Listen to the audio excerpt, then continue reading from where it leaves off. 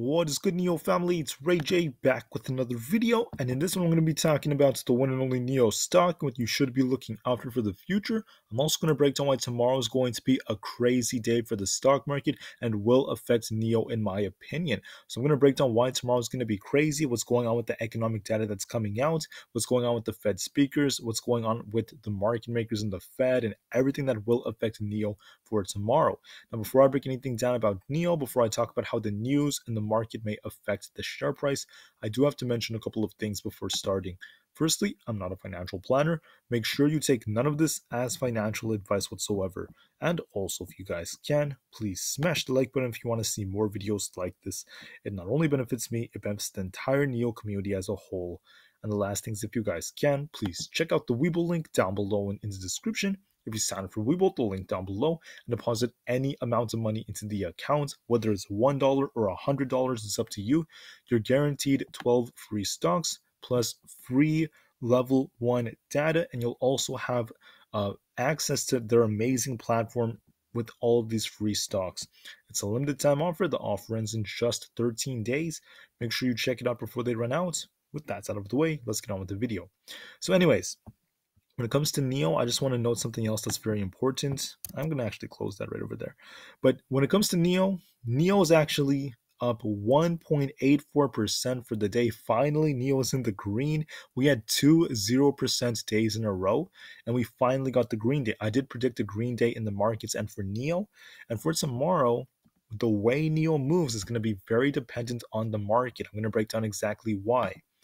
Looking at NIO, the first thing I want to mention is the fact that NIO offers a power service system with chargeable, swappable, and upgradable batteries to provide users with awesome catering to all scenarios. This is awesome because of the fact that this is helping them gain a lot more news, a lot more traction, and I do believe in NIO's vision that's going to continue to grow.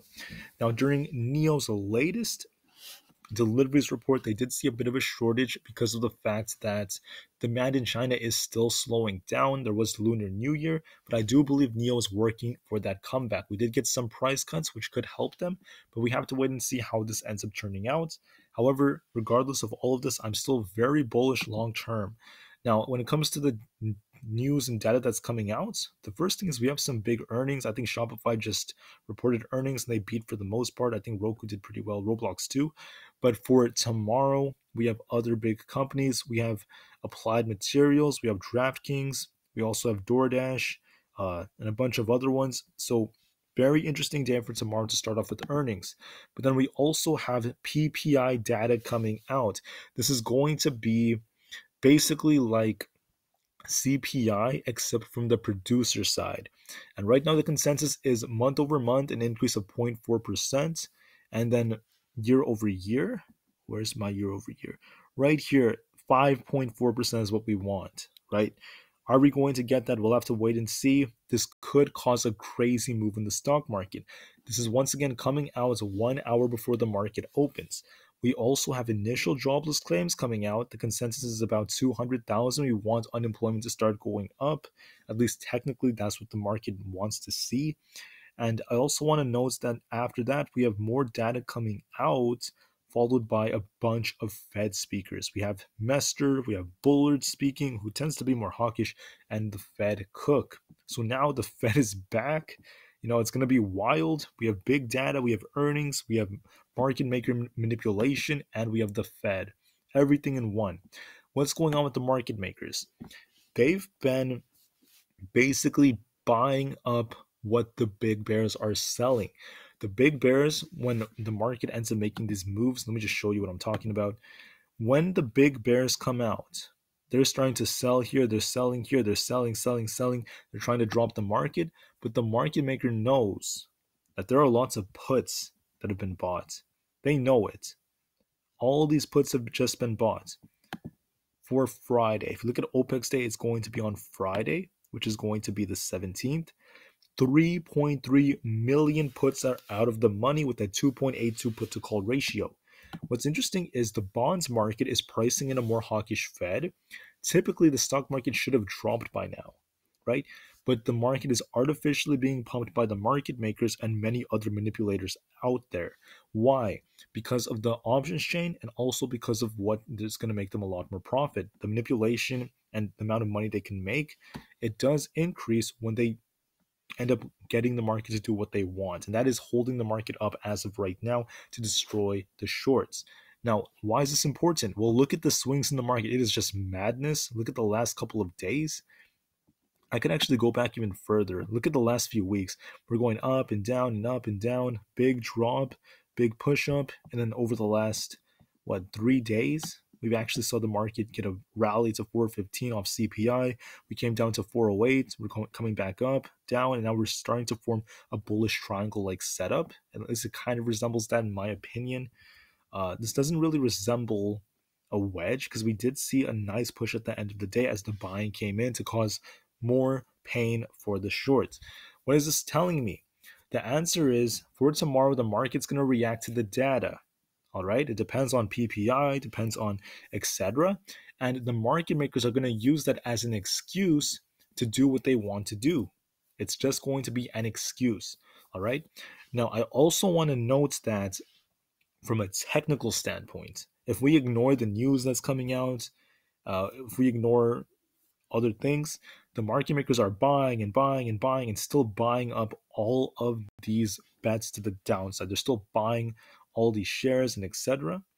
And we are still seeing retail starting to continue to buy, but we are seeing retail getting a bit exhausted, while we end up seeing a continuation of the buying from market makers.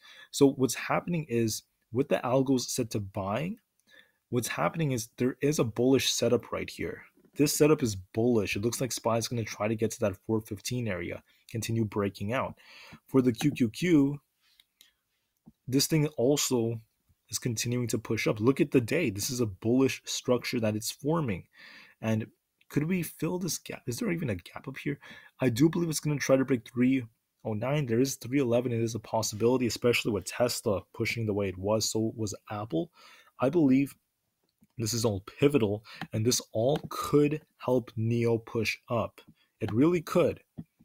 Now, I also want to note that when it comes to NIO, we got 35 million in volume, and that's pretty average. And then overall, short volume is pretty much at the same level as before, meaning that it being at 45% means that long volume, or those who are buying, are starting to gain the edge over the stock. Relative to the market, NIO is green only 51% of the time on Thursdays, actually most of the time on Thursdays. So it could be a decent day for NIO. And we did see the short interest decrease a little bit. We did see some shorts end up covering positions. That did help NIO push up a bit. So what am I seeing on NIO? You could argue that NIO is forming a bullish structure that looks like this. We have this resistance around this 10.7-ish area. I'm going to change the color of this to maybe like a teal line here, and we're going to make this a little bigger. And then we also have this nice uptrend that NIO is just continuing to respect. It looks a lot like this. So this is technically bullish. This setup looks bullish. It looks like NIO is going to try to fly to 10.8. Let me just say the bullish and bearish possibilities first before I break down what could end up happening. The bullish possibility is NIO breaks to 10.8. If we break 10.8, 11.3 could come, 11 to 11.3. If we're bearish off the data, NIO could come all the way back down to 10. And if it breaks below that, there's 9.7. That looks a little bit less likely because of the fact that there are lots of buyers coming into this 10 area, and there's a big demand zone right there. So what does this tell me? The answer is, in my opinion, we don't know what's going to happen tomorrow because of the market makers, how they're manipulating the stocks, because of all of the data coming out. It's very hard to predict exactly what's going to happen. I expect lots of fake outs and lots of volatility. It's going to be crazy. But from a technical standpoint, it's a little bit more likely NIO is going to try to break out. It looks a little bit more likely. I think looking at it, we're just trying to break this 10.5. We might break it and try to get to above 10.8. That's what I believe is very possible. Am I promising we're going to just fly insanely hard? No, but I do believe it's a little bit more of a bullish structure that we have, and it's a little bit more likely that NIO pushes up. That's what I have for this video. Once again, be prepared for anything because it's going to be dependent on data as well. But with that out of the way, just please, please, please be prepared. And I am still a little bit more inclined into thinking NIO is going to try to continue to push up. That's what I have for this video. Thank you all so much for listening. Remain calm, cool, and collected. And I'll see you guys in the next one. NIO to the moon because the long-term future is still incredibly bright. And peace out.